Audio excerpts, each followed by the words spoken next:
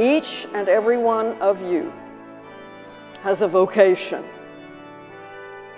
You have pursued that vocation through your years here, through much hard work, no doubt with much questioning and uncertainty, as well as success, through the final push to commencement, and now here you are. But now, here's a correction to what I just said. I said you have pursued your vocation. That is only secondarily true. What will carry you through whatever lies before you is this primary truth. It is not you who have pursued your vocation. It is your vocation that has pursued you.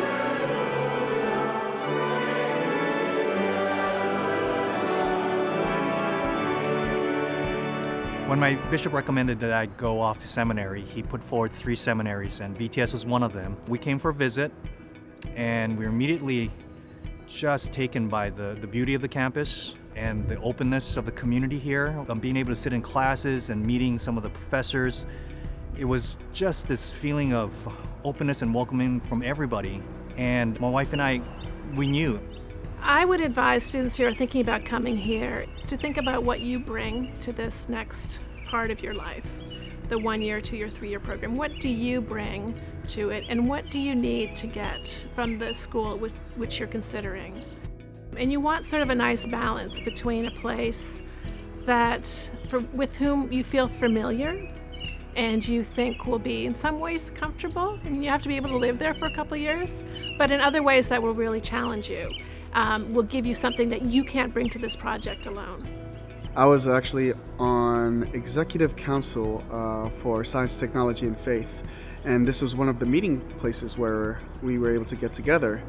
And this was before any type of discernment, so when I got here for that meeting, I just kept saying to myself, I could see myself here, which was a weird and scary thought because I wasn't planning on doing this.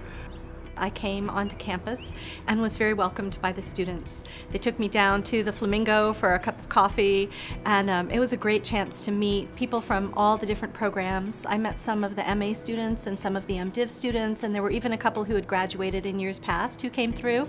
And I got a really good sense of what the community is here in terms of the students who were here before I came, while I was here, and then what it might be like to be a student after graduation. One exciting feature of Virginia Theological Seminary is the opportunity to explore the entire world of theological education. You'll encounter professors which are experts in their field.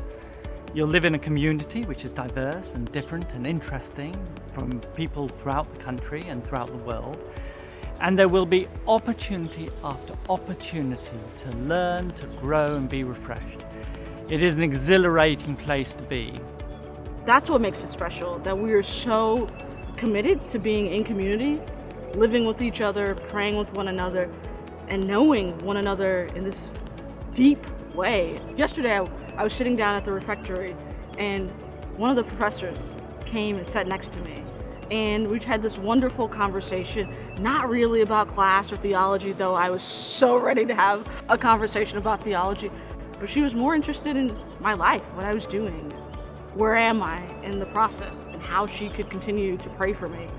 All faculty come here knowing that they're going to host a formation group in their home once a week, lead a smaller group of students in some of the deeper questions in the context of their home, those questions that you can't always get to in a classroom experience.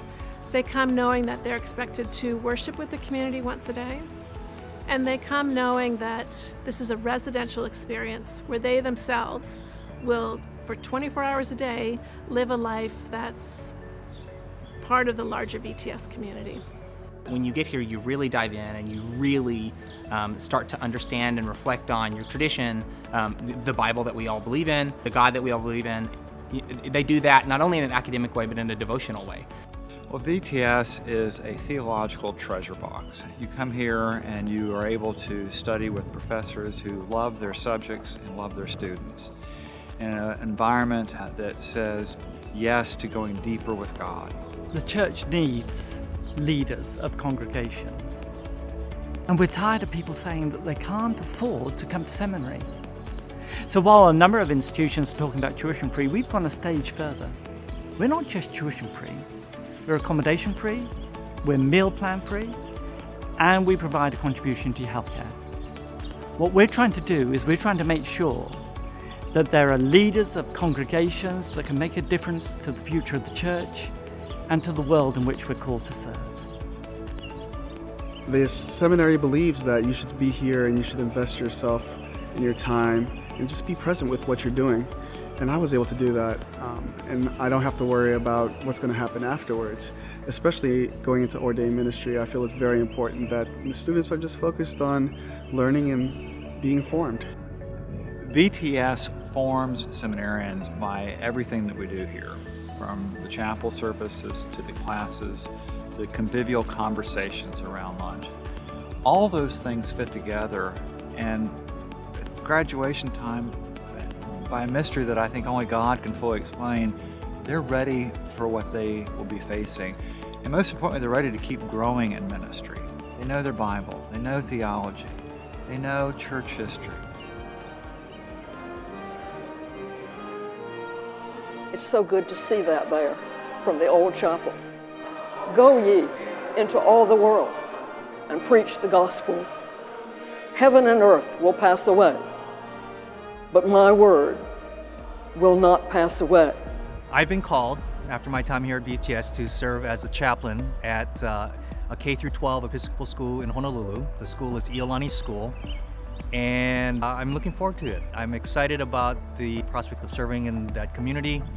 I look forward to taking what I've gotten here at VTS and putting it into the field. VTS gave me this space to really discern where I felt called, and I ended up doing campus ministry for the beginning of my time as an Episcopal priest. I served for 6 years in campus ministry, and because of the network that I had with VTS, because I knew other VTS alum who were serving college campuses, I was able to call them and to get advice about how do I even do this work. The faculty, especially at this institution, have been really important to my own continued formation, my own continued vocational exploration.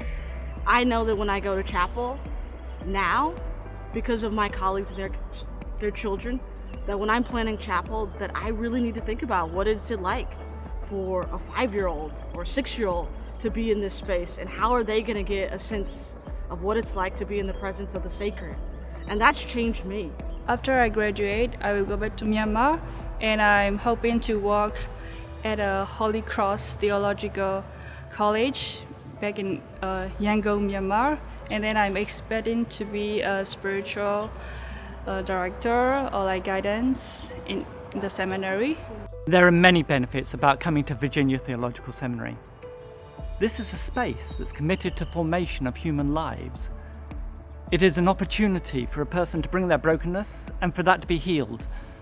It's a space in which you can grow academically and think about the hardest questions with professors that are simply outstanding.